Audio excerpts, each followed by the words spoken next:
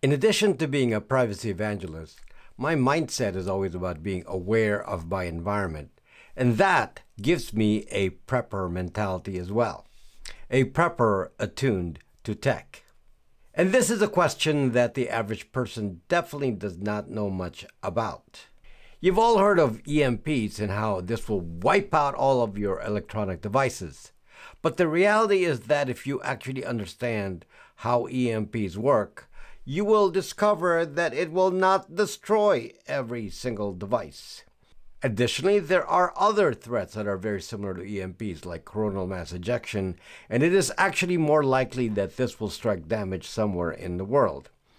And man-made portable devices could be made that produce an EMP pulse, but not be tied to a nuclear explosion, though these have a shorter range. So this kind of threat is not as theoretical as you might imagine. The effect of wiping out electronics in most people's minds is the same as turning back civilization to the 1800s. Now, world events make us think of this more than usual, especially with a war involving a nuclear-equipped nation like Russia. But with a little bit of knowledge, we can actually be a little prepared so we can still have some electronics function in spite of an EMP or EMP-like event. Maybe we don't all have to have an 1800s experience. This is a highly interesting topic that you will enjoy, so please stay right there.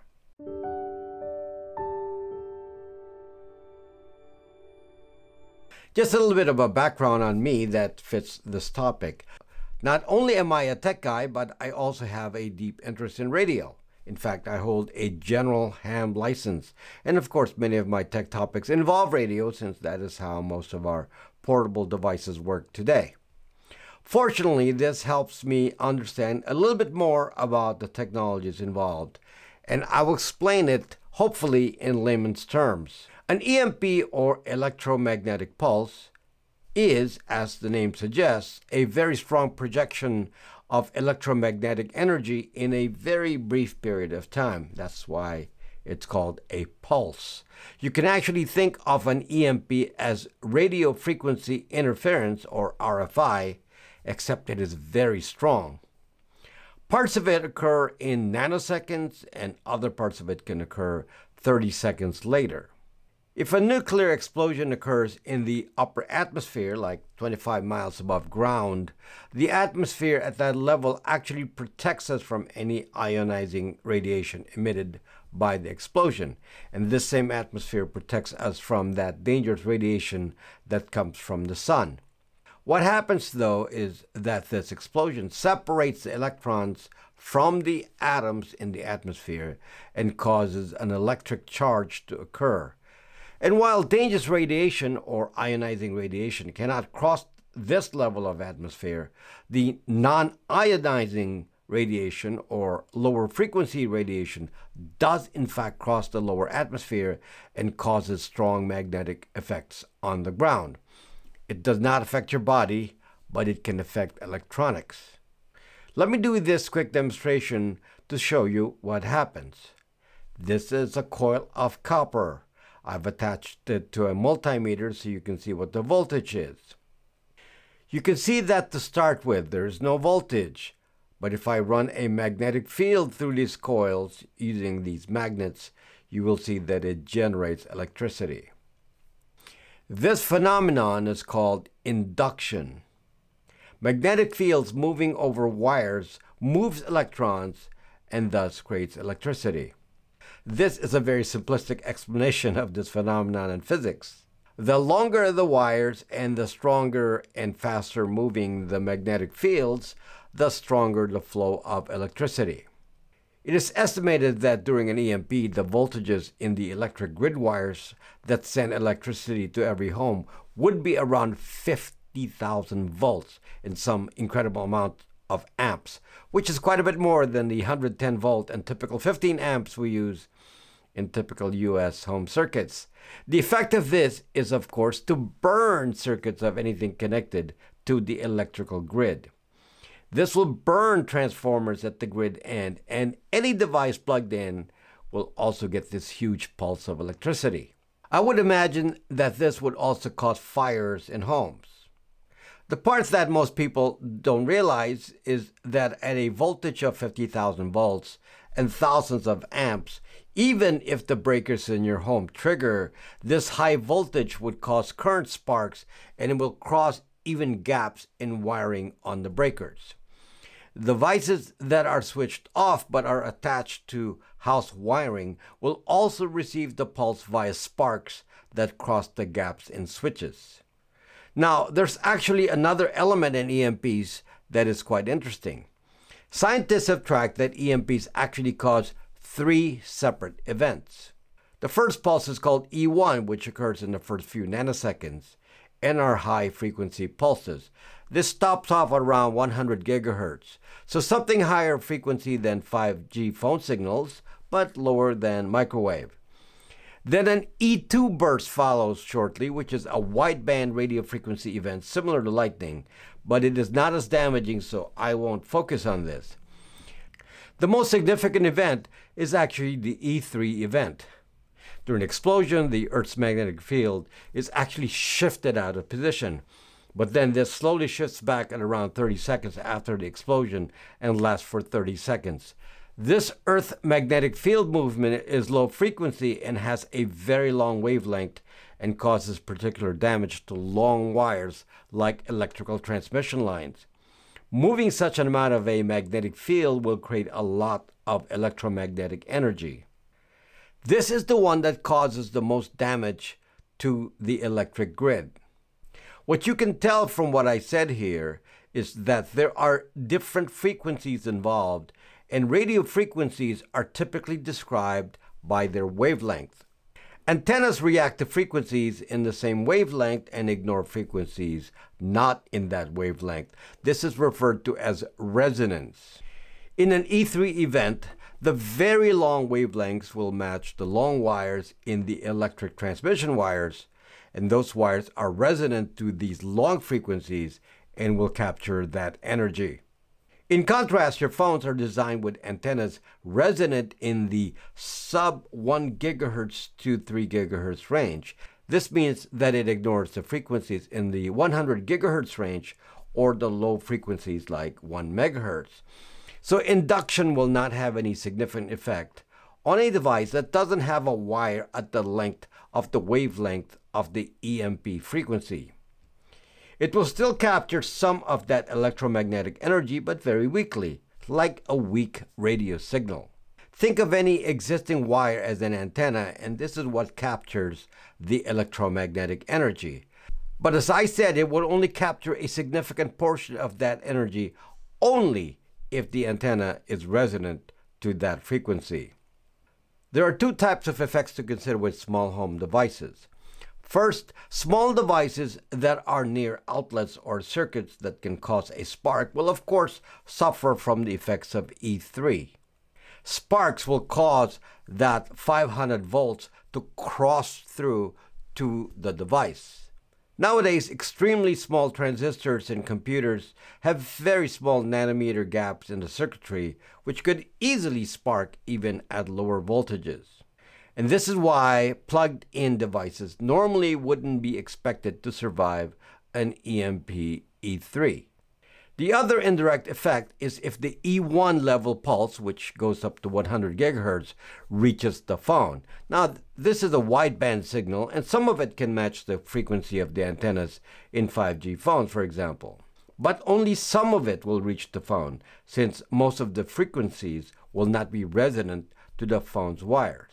Additionally, phones have a lot of EMF shielding to extraneous frequencies, so unless it's near some other circuitry attached to the grid, it could actually survive the EMP. Now, just to be clear, there's hardly a chance that your near cell tower would survive an EMP because, of course, that equipment is plugged into the grid. So there won't be a cell infrastructure in place at all. That will be wiped out. It should be obvious, too, that the entire internet in that area will be wiped out. But your phones may operate as phones without SIM cards. Very interesting, right? So if you have some book reader like Kindle and have downloaded survival books, you might actually have something to read. Now let's progress further here. Let me extend the scenario a little bit more so I can generalize what can happen. Any device that is not plugged into the grid, like most portable devices running on battery, as long as they do not have long wires that match the frequency of the EMP or have no antennas, will not generate that induction effect that causes excessive high voltage. For example, if you have Raspberry Pis unused and unplugged, even unused laptops or old phones, they might survive. Batteries unplugged may survive. Now, how do you power these? How about solar panels? Interestingly, solar panels themselves don't have long wires, though they may have long wires if connected to charge controllers, inverters, and batteries. Again, think about this. Solar panels unplugged may survive. Here's a little proper tidbit. If you have backup devices that you don't use, like spares, you can wrap them completely in aluminum foil, then store them far away from any house wiring. Better yet, you could put these devices in a metal container like a sheet metal office cabinet or a gun safe. Additionally, keeping them in aluminum foil keeps out RF frequencies that can cause induction and enter into small holes.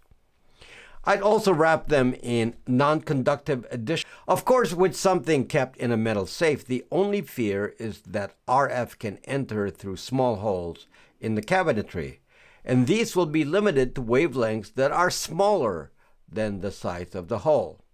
Small holes will be close to the 100 gigahertz range, which incidentally is not that damaging to phones. For example, the wavelength of 2 millimeters equates to about 148 gigahertz. Thus, if roughly 100 gigahertz is the maximum frequency we expect, then we should be okay with holes less than 2 millimeters. Now, if I'm thinking of basic prepper things to plan for, I would definitely prepare old phones, maybe those with a full load of books and Kindle, MP3 files, and other digital resources. Spare electronics like Raspberry Pis, especially older versions, could be useful, things you're not using anymore. Solar panels, particularly the smaller ones that are easy to store and can power up small electronics, would be important to do this aluminum foil storage. And radios, you can get UHF, VHF ham radios like Baofeng UV5R models for as cheap as $20. These have tremendous range. Normally these require a ham license, but obviously after an EMP there will be no government. I'll put links to the devices I mentioned in the description. If you store these radios without the antennas, they will still have an even better chance of surviving. I have a portable HF radio, for example, that is easily stored and could communicate with radios on the other side of the earth, but unfortunately packing it means I can't use it. However, normally it is not stored with antennas, so it could survive. Now, I haven't done this yet, but I should plan on putting it in a Faraday bag for storage and not keep it near the antennas, which could get induction. If you have any car, likely newer than 1970s, then it's going to have electronics. There's a lot of wiring in cars. It's going to get hit by that E3 wave.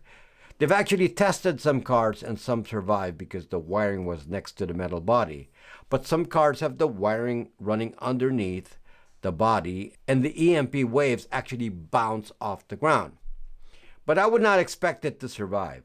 Obviously, EV cars have even more wiring and electronics, so that will definitely not survive. Besides, there will be no grid to charge them. Now, I happen to have a boat with a diesel engine. Mine comes with an electronics module which has broken before. What is interesting is that assuming the battery wiring survives, and it likely will because it is very short, I can bypass the electronic module and start it. I've actually done this bypass already. However, since there's a lot of wiring in the alternator, I would assume the alternator would suffer induction effects and burn up. So it would be an engine without an alternator. You'd have to charge the battery using solar. Now, there's almost zero chance of anything surviving in your house wiring system, even if you turned off all the breakers. As I said, 50,000 volts would spark over a breaker pretty easily and even larger distances. So your house will be back to the 1800s. But hold on, it's not all problematic. Assuming you haven't put large solar panels in storage wrapped in aluminum foil, there is a huge chance that generators would survive, especially one not in use during the EMP event. Storing a generator with some sort of cover, like a copper fabric, would ensure that the coils do not get induction, and that's extra insurance. Just to be careful though, since I mentioned earlier, the highest frequency that can be received has a wavelength of only 2 millimeters. So even a 2 millimeter hole will allow that frequency to enter. So just be aware of the protection needed for larger equipment and the fact that loose protection may not be enough. Though it may survive if it doesn't have anything that could operate as an antenna at those gigahertz frequencies, which is usually inches. Is there a chance of a plugged-in device like a ham radio surviving an EMP? Now, there are different approaches here for active protection of devices in use. There's actually a specialty type of surge protector that prevents sparks. I think they likely enclose the connectors in some sort of inert gas. Then when the electronics detect a spike and it breaks the connection before the damage is done. This could really be useful for protecting certain devices that are important to survival. Your lifestyle in case of an emergency event like an EMP can be enhanced with really just a few changes. If you have older phones and electronics that are functional, maybe wrap it in aluminum foil and store it. Get some inexpensive small solar panels and store it. Get a couple of cheap radios and store it. You could do this kind of prepping for $100. Now, this video is not about survival during an event with rampant lawlessness, so you have to think beyond what I've said here.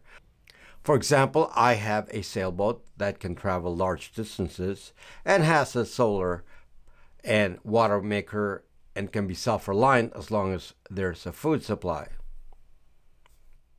Now, you might think this idea of protecting against an EMP is far-fetched and not likely something to worry about. Let me talk to you about a CME, or coronal mass ejection. Apparently, there's a 12% chance of this happening every 10 years. We haven't had this happen since 1859 in a populated area. But in 1859, the CME caused telegraph lines to spark up and cause fires. Again, long wires equals high voltage. I think this happened in Quebec, Canada. When this happens, it will tend to be more localized, and also it will be equivalent to the E3 event, long wires and low frequencies, so likely affecting the grid and plugged-in devices and less effect on portable devices. Unfortunately, most of the world is unprepared for this kind of impact on the electrical grid.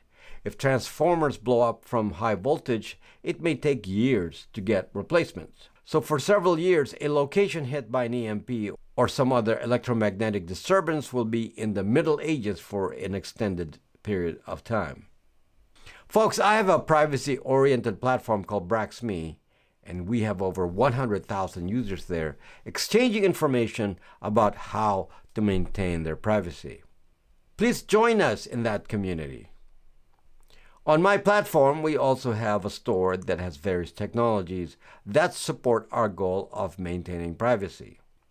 These products include the SIM-free Brax virtual phone, de-Googled phones, identity-free BraxMail, and our Bytes VPN service. Thank you very much for watching, and I'll see you next time.